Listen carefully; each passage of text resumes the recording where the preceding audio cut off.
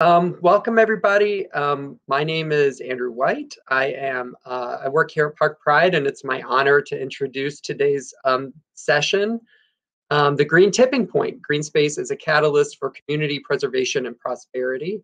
I did want to give just a couple. Most people have been using the chat and the other features of Hopin with great success today, but I'm going to go ahead and go through a brief technical orientation for those who may be just joining us, or for those who, there are actually a couple of features now that are a little different than the main stage. So this is what your screen should look like, or something similar to it.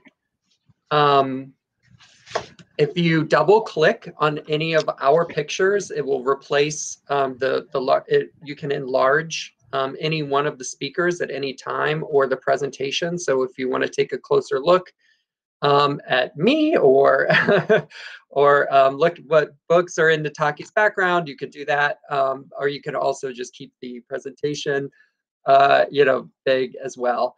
And to minimize, you just double click the large again, and it returns to normal size. You can also, if you're having trouble reading any of the slides, you can make the slides bigger by clicking that little arrow up here in the corner. And if you do that, it makes the screen, it expands the visual part of the screen so that you can see more of the slides, more of the speakers, and less of the chat. And I know some people find chat distracting too, so that's one way you can, if you're not a chatty person, you can just minimize that area. If you do want to use the chat, we just make sure that this blue bar is below the word session. If the blue bar is below the word event, then that means that the chats that you're reading and the chats that you're sending are going out event wide. So if you want to target your chats to the folks just in this session, then that's how you do it. Which we hope you will. You can also use other, you can use the Q&A. So again, blue bar below session. You can ask a question by clicking this blue button down here at the bottom, and it will appear in the queue here. You can also like a question that has already been asked. So if somebody's already put something up there that you're like, yeah, that sounds good, you can like it, and we'll be taking a look at those during the discussion. This is going to be a very interactive session, so there's actually going to be ample opportunity to ask questions and participate. So speaking of that, after our speakers have given their introductory remarks, there will be a time when you, the members of the audience, will be invited to share your screens and appear on the screen along with everybody else. So when you're invited to do so, you should see a blue button up at the top of the screen that says share audio and video.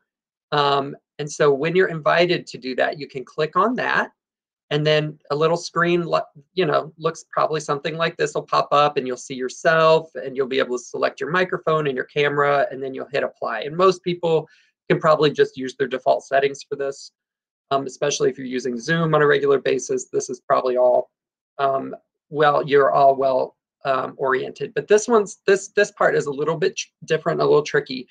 So we actually have a maximum number of 9 people who can join the screen at any given time. So because I see there are 51 people in this session, which means you guys are really wanting to talk about this topic, just make sure that when you're done participating, when you're done saying what you have to say, just click the leave button. And that doesn't mean you leave the session. It just means that you're going to leave the screen, and that your camera is going to get turned off. And what that's going to do is make room for somebody else who's behind you and who's waiting for their turn to speak. So make sure to be considerate of your fellow audience members, and when you're done speaking, just click leave. And then, of course, when we're done, you can use the buttons on the left-hand side of the screen to navigate throughout the rest of the conference, including the stage, which is where our final keynote presenter will be. Atia Wells will be speaking at 2:15. Yes, 2:15. So if you have a question or need any help, please ask in the chat box. I'm going to stop sharing my screen here and introduce our wonderful speakers. How do I do that? Okay, great, that worked.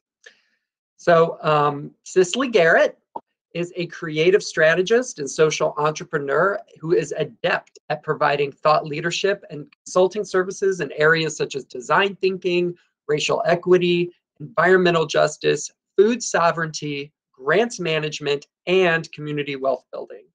Cicely spearheaded the transition of the Mayor's Office of Sustainability to the Office of Resilience under the 100 Resilient Cities program pioneered by the Rockefeller Foundation.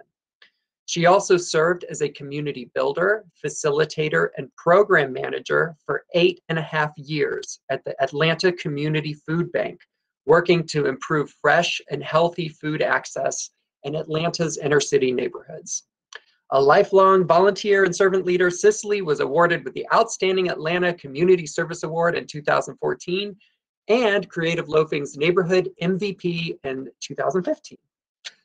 Cicely holds a BS/BA degree with a concentration in finance and new small business management from Georgetown University and a Master of Public Policy with a concentration in nonprofit management from the George Washington University. Thank you, Cicely, for being here with us. Dr. Nataki Osborne Jelks is an assistant professor at Spelman College, the manager for community and leadership development programs for the National Wildlife Federation, and chair of the West Atlanta Watershed Alliance. That is an organization committed to ensuring environmental justice in Southwest and Northwest Atlanta's African American neighborhoods. An environmental engineer by training, Osborne Jelks is committed to being a social change engineer. In addition to her role at National Wildlife Foundation, Osborne Jelks is a senior fellow with the Environmental Leadership Program and is the co-founder of the Center for Environmental Public Awareness, a public interest nonprofit consulting organization that develops environmental education and leadership development training for community groups. As an alumna of Spelman College, Osborne Jelks studied civil and environmental engineering at Georgia Tech through a dual degree program and earned her Master of Public Health in Environmental and Occupational Health from Emory University. Thank you, Nataki, for being here. Ms. Ola Reynolds is chair of the Neighborhood Planning Unit G, and that is the neighborhood planning unit that represents 14 neighborhoods and has been active in NPU-G since 1995.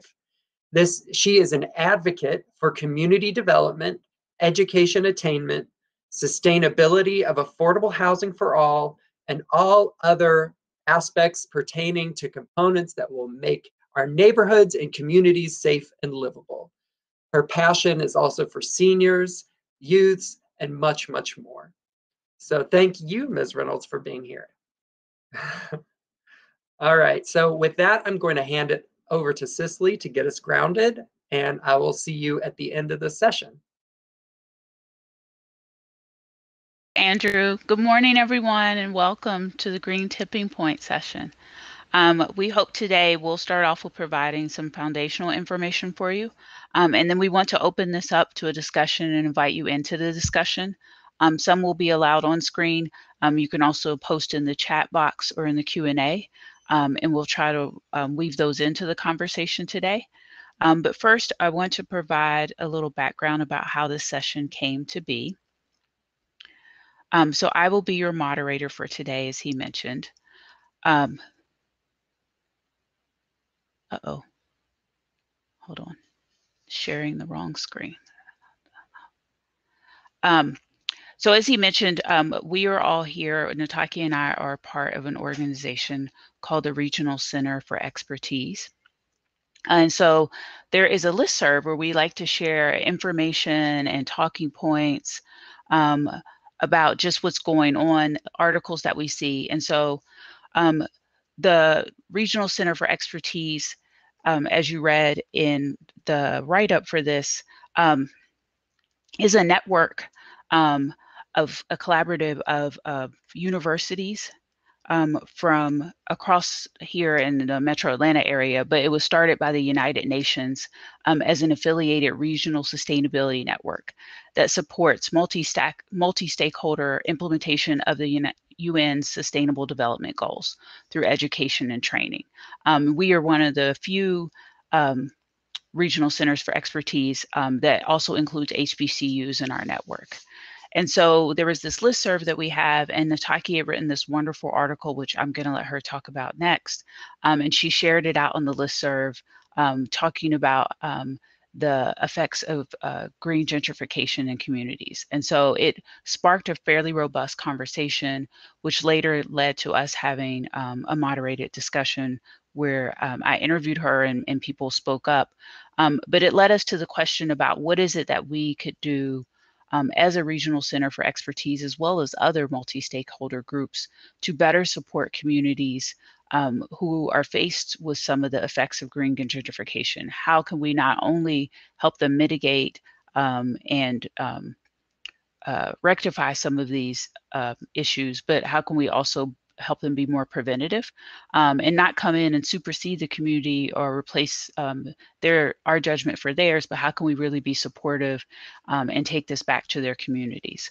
And so with that, we'll have a local example to share with you today from Ms. Reynolds with Westside Parks to couch our conversation, but we really want this to be a bigger conversation about, and for you to share about what is it we could do better as a group to help support local parks that are in communities facing green gentrification. So if you want to find out more about RCE, the address is there on the screen. You'll learn some more, and there'll be some people dropping links in the chat box in which to engage you, as well as following this conversation. So I am going to now hand it over to Nataki, who will give you some information about her part in all of this. Thank you so much, Cicely, and thank you really everybody for being here today to talk about what I think is a very important topic. To give you just a little bit of background about how I sort of find myself in this space, as was read in my bio, I am involved with the West Atlanta Watershed Alliance, otherwise known as WAWA. I also teach at Spelman College in the Environmental and Health Sciences program. And so kind of wearing a few of my hats, if you will, kind of teacher and researcher, as well as, community member. I live in West Atlanta. I recently moved to Southwest Atlanta, but for over 20 years, I lived in the Proctor Creek Watershed and I lived in Northwest Atlanta. So I have spent, a lot of time working on issues around watershed restoration, as well as parks and green space and green infrastructure in the last several years. And so out of that work, I really began to be concerned about new parks and green spaces and the potential for them to displace, long-term residents, of our city, and in particular on the West Side and in the Proctor Creek watershed. So as a person who likes to marry my interest, so as a researcher and teacher, I like to teach about and conduct research on the things that I like to do, in my community, the work that I do to advocate for my community to make it greener, cleaner, healthier, and more sustainable. So I try to marry those interests quite a bit. And a few years ago, I was invited by Dr. Venice Jennings to write an article that was focused on parks and green space and the pursuit of health equity in different parts of the United States. And so we looked at a number of different case studies, including some here in Atlanta, around the Proctor Creek watershed. And one of the things that we talked about in this article was that there are all these positive benefits associated with a connection to green space. And we can see, that access to and connections to green space as one vehicle to help us to get to health equity, this idea that everybody has the opportunity to live their best lives, from a health perspective. But what we, brought up in this article, this first article that was a commentary, is that those benefits won't necessarily be realized if people are not able to stay in place where these new parks and green spaces come, or where even, older parks and green spaces are revitalized. What access itself is not enough. We have to make sure that there are supports, that there are policy measures in place to make sure that the people, in many cases, whom we say those parks and green spaces are for, really get a chance to reap the benefits, of these new investments. So from that piece, we wrote that was sort of an academic piece. And then we wrote more of a lay piece that was in Parks and Recreation magazine, which is the official publication of NRPA, the National Recreation and Park Association. And so this diagram that you see up above is from that article. I know you can't see it very well, but it sort of talks about sort of these ways that we can try to help achieve health equity. And so you see things like access to material resources, enhanced social environments, increased political power, quality natural and built environments, which include, access to quality green spaces and parks, walkable communities, those types of things. So that's what you see kind of in the column on the left-hand side. And they kind of all flow into this one box that talks about the equal distribution across socioeconomic boundaries, so that everybody can benefit from these benefits. And this idea that we have to look at programming as well as systemic remedies to overcome byproducts, of these processes like gentrification, and in particular green gentrification, if we want to make sure that we are creating these conditions that support health equity.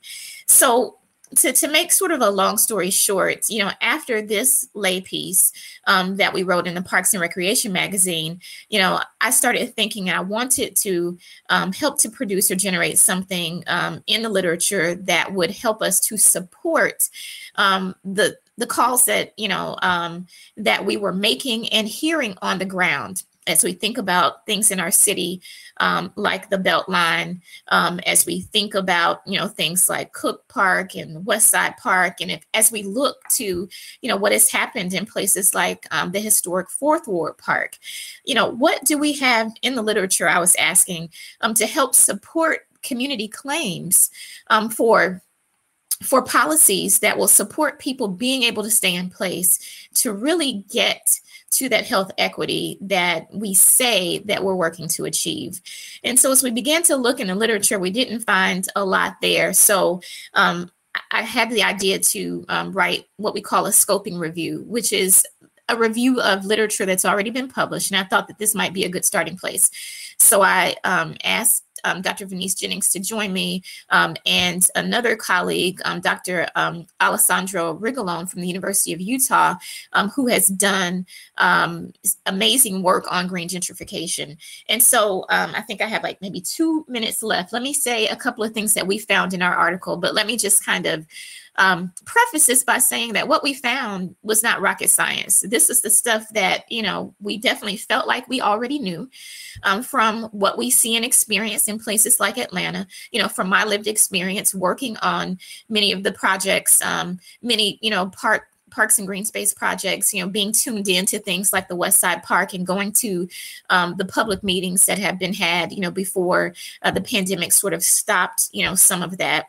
And so, I was still having some of these same questions, how can we use every possible tool to combat green gentrification and the negative impact that it has on communities of color, low-income communities, and long-term residents of communities. And so just kind of briefly, just to highlight a couple of things that we learned from this article and our review of the literature. We looked at about 15 studies. There were about 15 studies that met our criteria in terms of having some sort of studies that were looking at some sort of impact on health, where there was green gentrification taking place, or in communities that were already gentrifying, for which there was also some addition of new parks and green spaces or trails or something like that. So we found in the study, and I have a few bullets here, that I just lost. But essentially, what we found was that, long-term residents, what we called in this article, marginalized residents, which were a combination of Black, Indigenous, and people of color, low-income residents, longer-term residents. All of these residents suffered the most in terms of, green gentrification related projects or projects that had spurred on green gentrification. So that was something that was really important. And again, not something that we didn't already know. We looked at the fact that what we found in these studies that Black people and older individuals tend to have the worst health impacts from gentrification when compared to whites and younger people, specifically as we relate to things like health outcomes, physical health outcomes in particular. Several studies that we reviewed showed that when you have these groups that have historically been marginalized in gentrifying neighborhoods, that in many cases, they reported no positive impacts, and we're talking about self-reported health here, from being close to a park or green space. But people of higher socioeconomic status or white people reported more protective effects or helpful effects of living close to those parks and green spaces. Part of what we found, and there's some nuances here, is that, when people feel like they are not welcomed in those green spaces in gentrifying neighborhoods, when they feel like what has been developed is not for them, and their sense of and connection to place is impacted, then they may sort of kind of push back and not use those green spaces. Anecdotally, I feel like I've seen that. I had students with me from Spelman College sort of studying this on the Westside Trail before the pandemic. And now the pandemic has kind of changed everything. But before the pandemic, we would do these observational studies where we looked at what was happening on the East Side Beltline Trail and what was happening on the West Side. And it was a stark difference in terms of the number of people that you saw using the Beltline segments, particularly as we talk about people who lived in those neighborhoods. And just, again, anecdotal conversations, not, we haven't done, kind of solid research on this yet. But in these anecdotal conversations, you heard people saying that they had resentment about how some of the project, kind of came to be. I'll never forget, being at the opening of the Westside Beltline Trail, near the Kroger at Cascade and Ralph D. Abernathy. And, as the ribbon was being cut, there were people there protesting, saying, stop the belt lining, invest in Black communities. And so while I don't think that they weren't saying that, putting the belt line here is not an investment, but, it kind of brings this issue to the point, were people not only engaged at the table, and I know that, maybe the belt line is, it's still a good example. There are lots of study groups and lots of things that we can point to about the ways that people have been engaged, but being engaged, in some of those discussions is one thing, and making sure that there are policy supports in place to make sure that people are not displaced from their communities, and that they actually get a chance to benefit from these green spaces, parks, and trails is a whole nother issue. And so I know I'm kind of going over time here. Let me just point out a couple of other bullets from our study that I think are really important. We looked at issues around safety concerns. And so on one hand, in terms of safety, we found instances in studies where white people were stigmatizing Black, Indigenous, and other people of color in some circumstances in terms of not feeling safe, in the parks. Indigenous and people of color communities. On the other hand, some Black, Indigenous, and other people of color were also saying that they experienced a lower sense of safety in green spaces where, again, these were green spaces in their communities, but they were not feeling welcomed, into those spaces because of the gentrification, because of this feeling that these amenities were not created for us, but they were created for those who are moving into our communities. So I'll kind of end there by just saying that, we only looked at about 15 studies that kind of met our criteria for this article or for this study.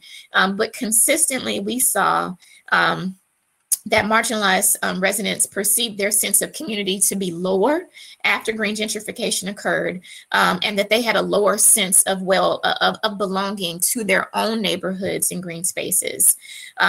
which they perceived often to be serving the wealthier white newcomers.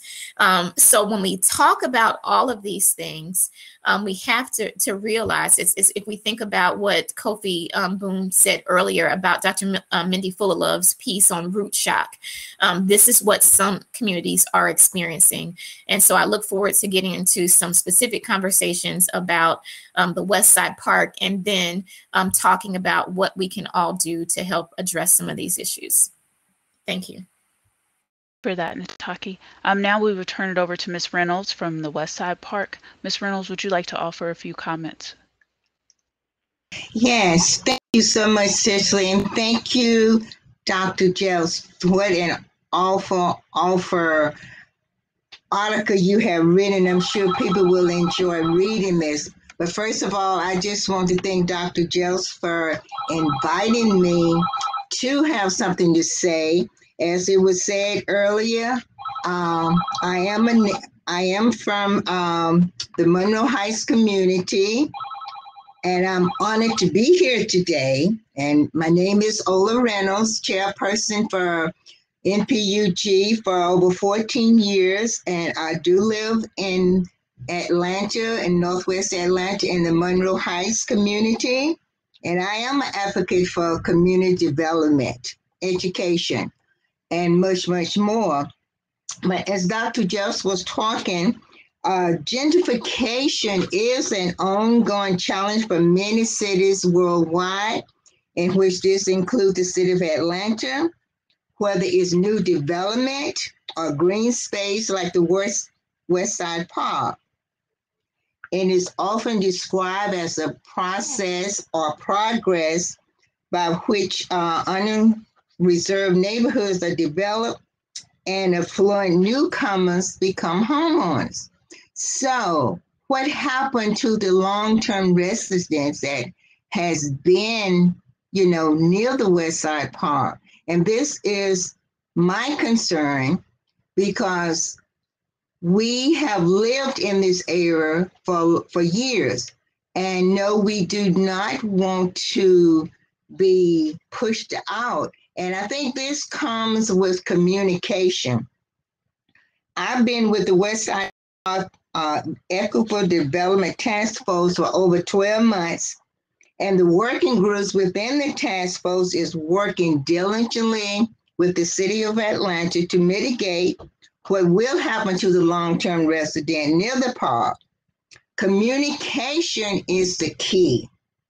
Whatever is done within the city of Atlanta or elsewhere, there should be communication, because we as senior citizens, we still want to enjoy what's coming to our neighborhood. I'm excited about, the Westside Park, but I don't want to see long-term residents be pushed aside. So that's where we have in the task force group housing, because we know gentrification and gentrification is inevitable. It's going to happen. But work with the residents surrounding the Westside Park. We're concerned about the transportation. We know where the park is. There is going to, resident lives near the park. So are they going to be able to get home? If they leave, will they be able to get into the driveway, or whether other, people visiting the park has blocked their space or the driveway and can't get in? And transportation is important for the long-term residents that live near the Westside Park. So that is one thing that we're working on, whether there's going to be spaces rented elsewhere where the long-term residents will not have to be worried about that. Also, quality of life. We all want to have a quality of life where we live, and we just don't want to be pushed out. And I'd just like to share that this is old saying, you have a new broom and you have an old broom. The new broom can get more dirt faster if you're sweeping. But some of the young people may not know, use broom, vacuum cleaners, or what have you. But with me growing up, we have brooms. I still have a broom, but a broom that has been used, it can get in corners where the new broom cannot. So what I am saying, I'm using that analogy. The young can do things maybe quicker and faster, but those of us that have lived long enough and have the wisdom about certain things, we can share that with you. So we do not want to be pushed aside. We want to be involved. We want to talk to and not at. We just want, the younger ones to communicate with us because we do have something to offer. That's why I'm still being active as I am within the communities that I serve. And it's just an honor to be involved. And not only me, there are others, other my peers that want to be involved. So continue to communicate with us about the Westside Park or any other development that is coming into our communities, because here again, we are here and we do not want to be pushed aside. Thank you so much. Thank you, Ms. Olive. Let's all give her a round of applause for that. I am going to stop sharing screen now. And now becomes the participation part of the conversation. We would like for you, if you would like to join us on the panel, we have room for up to 6 more people to join us. So I dropped a question in the chat box. And so our first question up for discussion is, as you think about this, is how can multi-stakeholder groups like the RCE network and others support Ms. Reynolds and other groups and other community-led efforts in their quest to counteract gentrification? So how can multi-stakeholder groups like RCE network and others support community-led efforts to counteract gentrification? How can we help Ms. Reynolds and others age in place? And also benefit from the changes that are coming and not be seen as parks and other green spaces being built for someone else. So if you'd like to join the conversation, please enable, I think Ellen has dropped some instructions in the chat box about how you can share audio and video, and you can join us here and provide your comments to the audience if you'd like to join us on the panel. We can accept up to 6 people.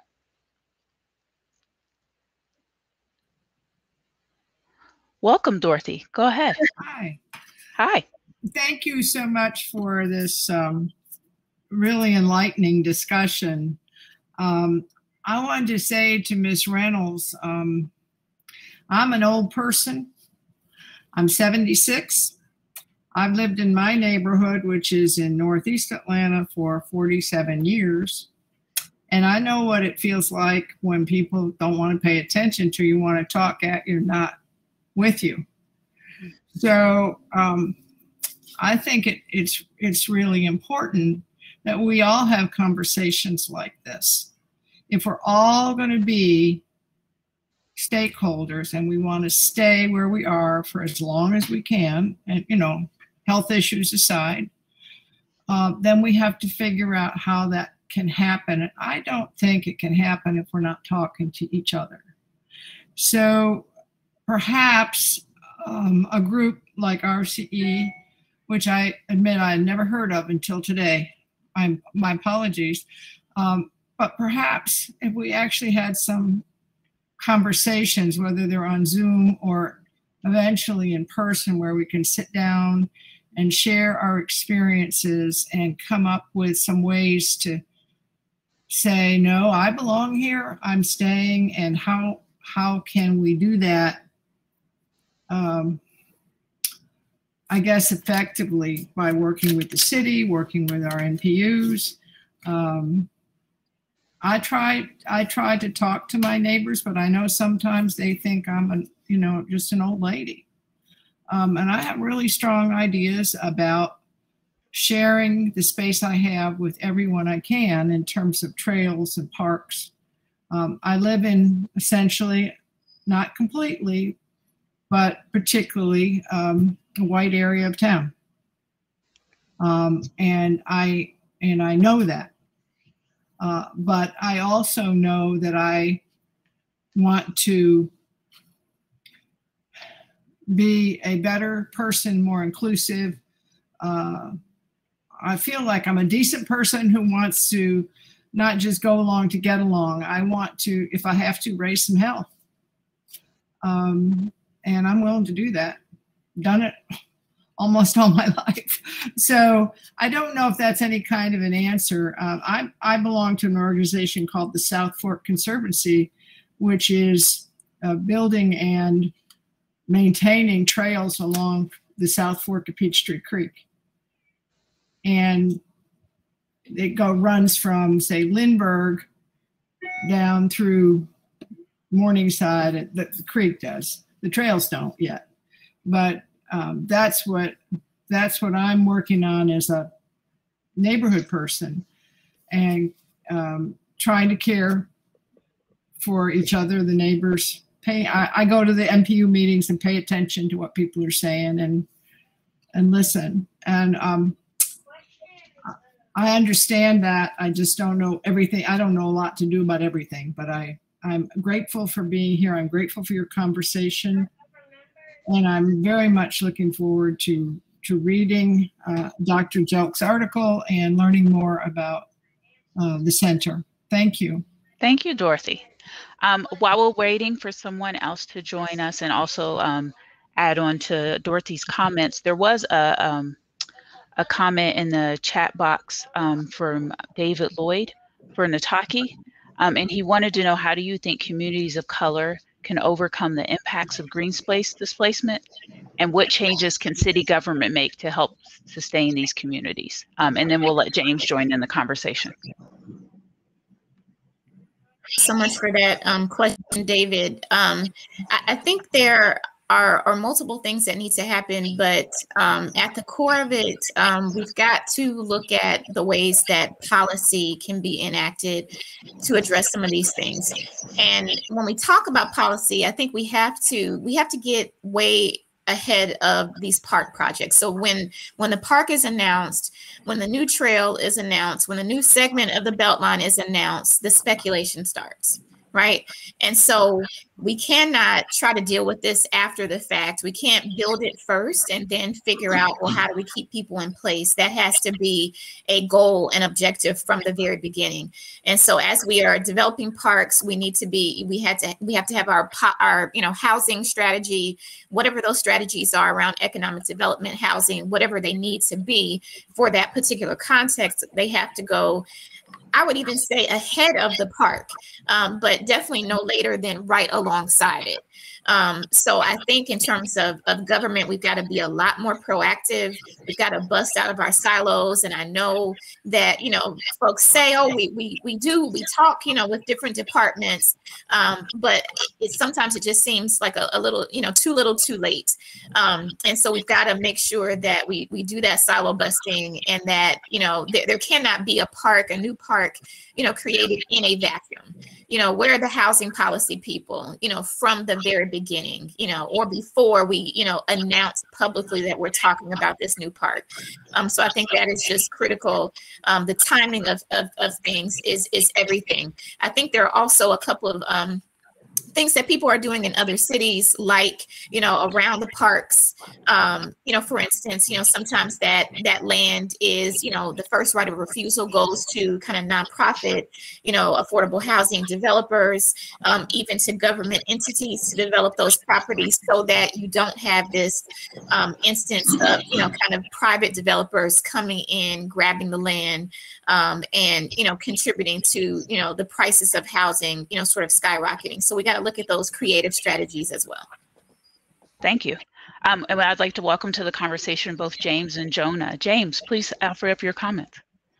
All right. Greetings to the panel. I really have enjoyed everything that's been said. I live on the west side and have been a big supporter of the Greenspace infrastructure, but there have been times when I have wondered if I'm running myself out of a home. And so my question to you is, and Nataki has expanded on a little bit of that. In your research, is there any city or are there any policies that have successfully dealt with gentrification? And Greenspace, gentrification is just one aspect of gentrification, but gentrification is a thing. And how do we, is there somebody who's doing it that is a model, perhaps?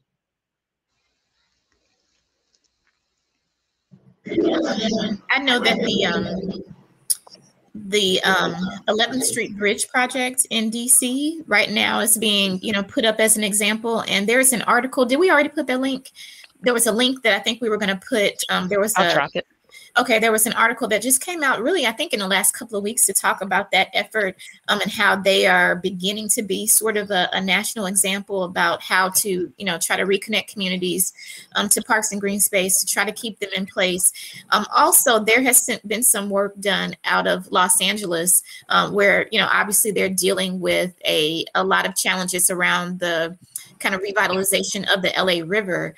But there is a coalition called La Rosa, and don't ask me what La Rosa stands for right now. I can't get it off the top of my head, but they have this approach that's kind of parks, like a parks and housing approach. They've even written, kind of a guide about how you do housing development in concert with new park developments, with a stated goal of providing a housing affordability and keeping people in place and not allowing the development of new parks and green spaces to be a driver of gentrification and displacement, for people in those neighborhoods.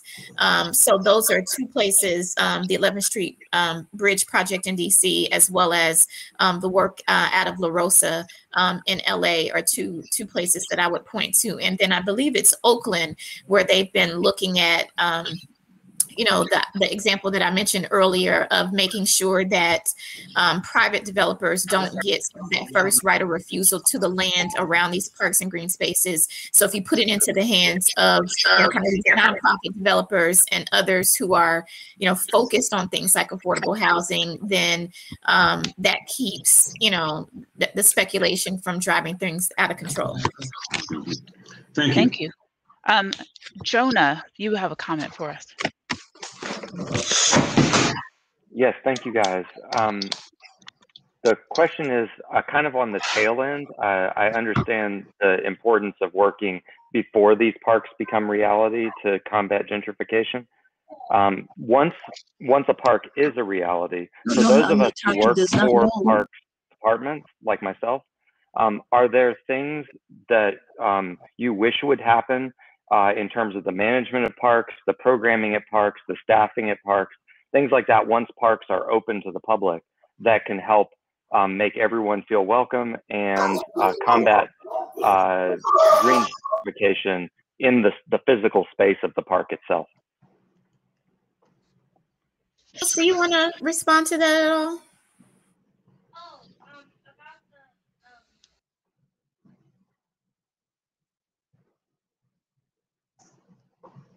It was a lot of noise, John, and so I didn't hear exactly all that you said because it was a little noise in the background. So the latter part, could you just ask your question again, please? Of course, I'm sorry. Can you hear me okay now?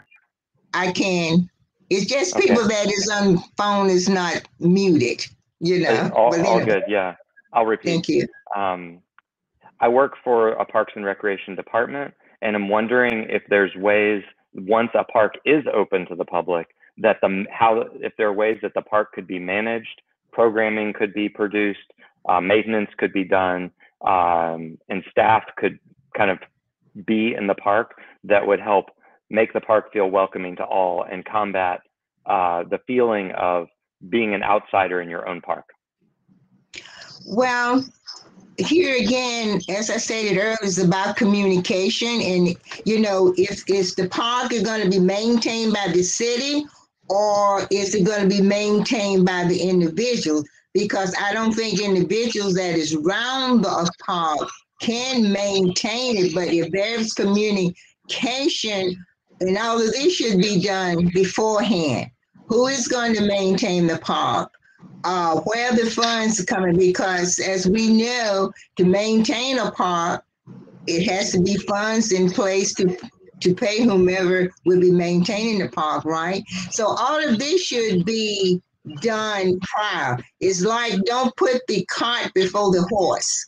If you ever heard that analogy, you have your strategy already in place, how this is going to be done. And this is the concern that we have with the Westside Park. How is it going to be maintained? Who is maintaining?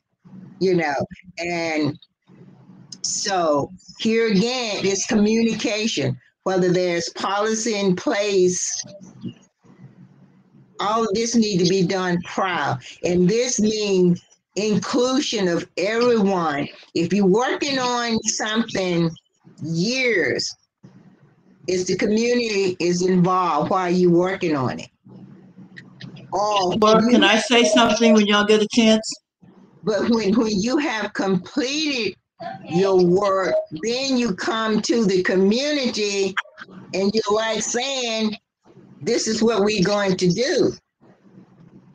But was the community part of those plans? So that's the main thing with anything, strategizing and involvement about who's going to do what and how it's going to be done.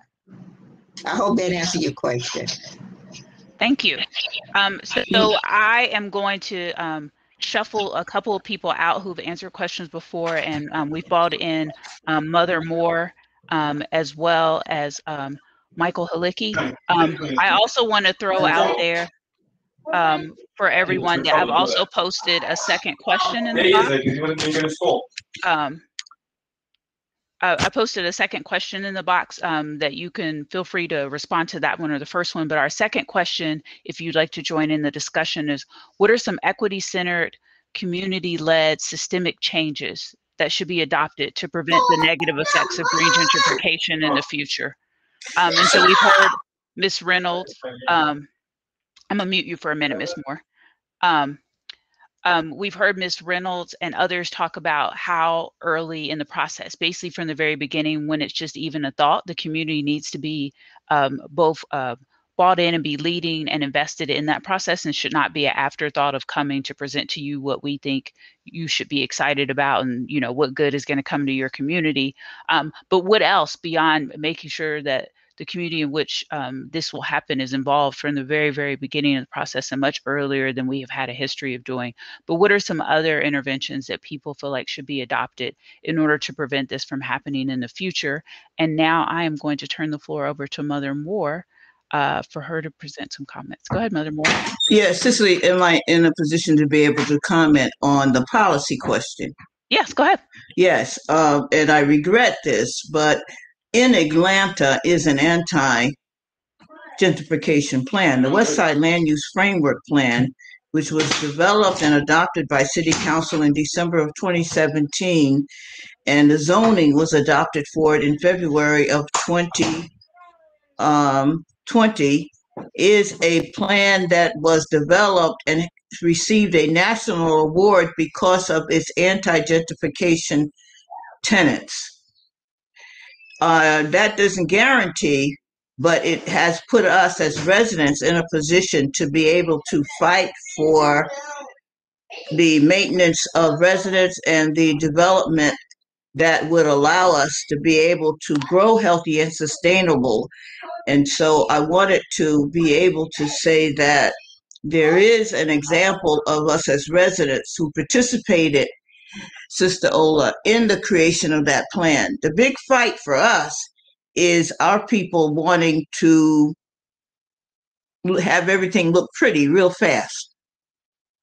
And so they don't want to follow the zoning because it takes time. And that speaks to, what do you do after you have a policy, Nataki? What do you do when you have a policy and residents are so eager to have things changed that they don't want to take the time to do what's there? There's also in that plan for English Avenue an eco district that is dealing with the parks.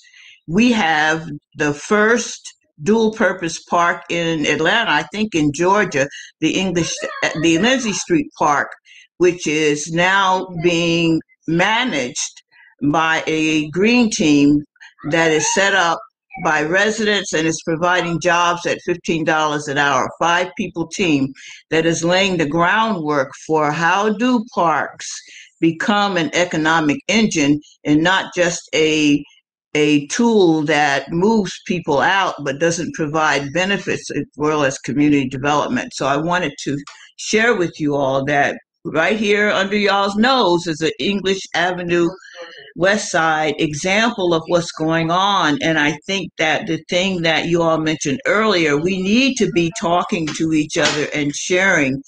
How do we do this? How do we help each other get these plans in place rather than just trying to go it on our own? So I'd like to see Park Pride continue to push for us to share those kinds of policy advocacy dynamics. Thank you, Mother Moore. It's always so good to hear from you. I wish I could hug you in person. But Mother Moore is uplifting. Why should we be out here recreating the wheel? We have a Westside land use framework that could be uplifted and applied in other neighborhoods. And it also brings up the point about if we're going to have policy in place, if we're not ever going to put it into practice and use it, then, you know, that's just like not even having one. So how can we also better leverage these things that people have come to meetings, they put their time and energy into, and then these documents just sit by the wayside. Miss Reynolds in her neighborhood, they also have a very in-depth and very detailed document that they've presented and have yet to see movement on from the municipality and other entities about some very straightforward things that could happen. And so how is it that we can make sure that these documents actually come to fruition and live and come to life beyond the words that are in them? Michael, do you have a comment? I just wanted to add on to something that Mother Moore had said in talking about the example of the ambassadors that we have. And this is through the Conservation Fund and their support through the JPB Foundation has been providing some support to allow for additional stewardship capacity. And I think that's something that's moving in the right direction in terms of figuring out elements of getting the community involved in being part of the solution.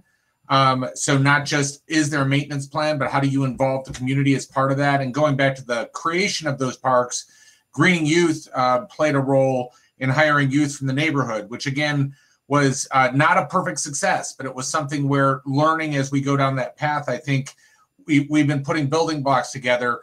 One thing that I wanted to mention that on the question about what is the checklist of, and I think the first thing that was brought up of starting early in the process and involving the community at the table, I completely agree with. I do want to bring up that in the concept of green gentrification, one piece that oftentimes is missed is that scale matters. And looking at the smaller parks that have been done over on the West Side with Lindsay Street, Katherine Johnson, Maddie Freeland, the scale of those projects are not as disruptive to the neighborhood economics. They've also provided opportunities for workforce development. They're not as large kinds of projects that have barriers to entry. And they've allowed different ways so that art and other elements are part of the whole factor. And I think that looking at both the creation of smaller parks in underparked parts of town, as well as the investment in existing parks, that sometimes we have this kind of fixation on the new. And I know that Councilmember Overstreet brings up Adams Park that was built at the same time as Chastain, has the same bones, has not seen the same level of investment. And if we could actually lift up that park as a destination park and look at the kinds of things that we have at Chastain, in some respects, I think that would be a better lift and it would be more supportive of the existing residents than another park of that same size and scale. So that's really just, I think, expanding our thinking as we look at where do we have these fights. I think smaller parks, as well as leveraging those existing parks that need greater investment, are places that I'd love to see be part of the equation. And that doesn't take away from the issues that Ms. Ola Reynolds had brought up with Westside Park and the enormity of that issue, but I think it's part of a mix of different types of solutions. Thank you for those comments. I think it does go back to Ms. Reynolds' original comments about, having an old and a new broom. All of our investments and things should not just be put in making new and just abandoned if there are some underinvestment that has gone on in parks for years, and there are other communities that have parks but aren't reaching their full potential. And as we come into our final moments, I want to invite any final people to join. We have a few minutes, but there was one question in the box that we did not get to that I want to uplift, and people can continue to drop your comments in the box. Dr. Jenny has also dropped a link. So this is just the beginning of a conversation that we would like to continue with some actual fruitful things that come from it and action items. And so if you want to continue with us and learn about other upcoming events that we'll pick up where we leave off here, please add your name to the link list that's been dropped in the box by Dr. Jenny. But the other thing that was uplifted by Stacy Hagwood was how can municipalities work to increase investment in parks and green transportation in traditional Black communities that are gentrifying without the backlash of people assuming that they're only investing for wealthy or whiter people who are moving in. And so I'll open that up to my panelists and anyone else who wants to join to sort of answer that question. I think the way that municipalities can get around this is by having some safeguards in place before you introduce this funding, including already having the communities involved so that they see that it actually is for them and not for them. They're not on the menu and it's not being done to them. I think is one of the ways you could do that. The backlash would go away if the community saw the intention and then the follow through and the actions that went along with what was happening, and also seeing that the municipality was going out of its way to ensure that investors and others were not overrunning a community and there were safeguards in place to prevent that from happening. I think as long as you continue to have the investments being made without thought or input of the community and other safeguards in place to prevent some of the large scale displacement and investment, you will continue to have that perception, whether intended or not, as an unintended consequence if we aren't more intentional upfront about our actions and what they might end up with and some of the mitigating factors that come along with it. But I'm not sure if Dr. Jelks or Olo, you want to add anything to that in your final comments.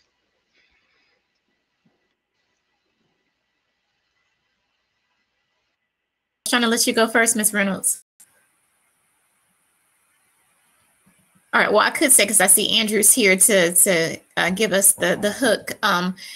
Ditto to everything that Cicely just said. The other thing that I might mention is as government or whoever it is working with community, assume a posture of placekeeping. A lot of times we get into this place making. We want to recreate. We want to do something new. And to really emphasize what Michael was saying about investing in what's already there, to keep that in place, to fortify it, to strengthen it, and to listen to the wants, needs, desires of the community to be a part of that change process. I mean, what you will find is that community can help diagnose its own problems. It can tell you what, communities can tell you what they need, and they can be a part of that solutions process.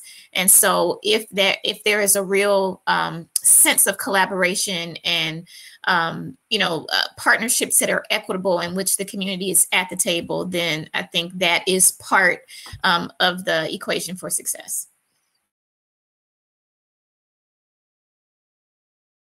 Great. Thank you guys so much for this really incredible session. I thought the conversation was really great. Thank you for bringing people on screen with you to share their thoughts, and the chat has been popping.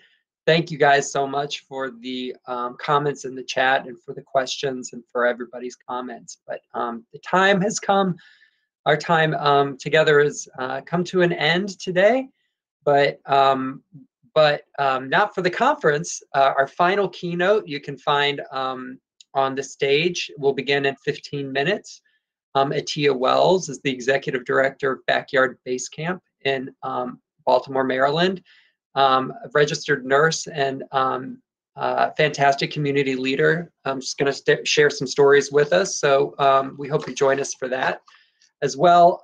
This is the last call to donate for the REI glamping trip. I think there's a in the chat there. There's no minimum donation, so whatever you can give, that will enter you in for a chance to win a glamping package from REI. And with that, just again, like incredible gratitude and respect to our speakers and to everyone in our audience. Thank you.